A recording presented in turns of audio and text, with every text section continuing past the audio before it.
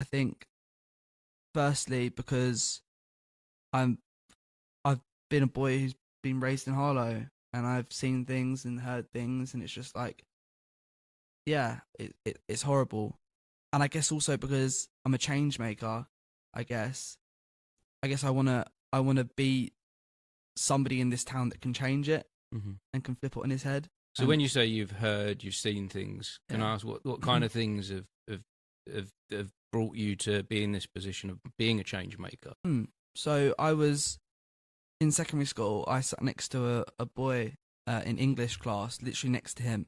And one day he didn't come into class, um, and it wasn't unusual for this boy not to come into class. Um, but then as the days went on, it turns out that that boy was the boy who tragically murdered somebody in the Stowe in that incident. And I sat next to him, and I was like, how is a boy I sat next to reading Romeo and Juliet with just killed somebody? Like we're kids, do you know what I mean? And I think this town is a scary place to live in.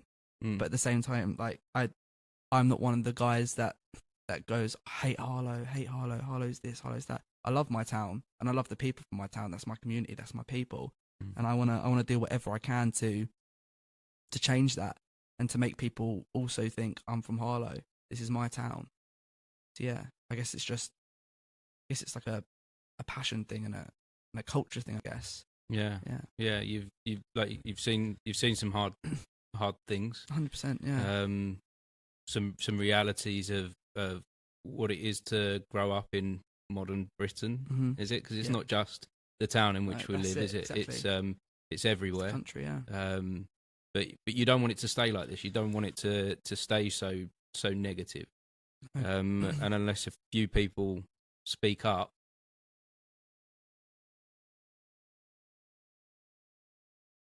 it is going to keep getting worse, isn't it? That's and it. I think you found there is a beautiful thing in art, in theatre, that we can tell some stories and change some minds. Maybe, 100%. maybe. I think is that possible? Of course it is. Yeah. I think in any bedroom, in any room of any house in the UK, there could be the next revolutionist. There could be the next prime minister. Mm-hmm. Do you know what I mean? But these are all thoughts in our head, and sometimes it's a case of going, I might sound crazy, but life's too short. Do you know what I mean? Mm-hmm. You need to say your opinions. You need to get your voice out there, and people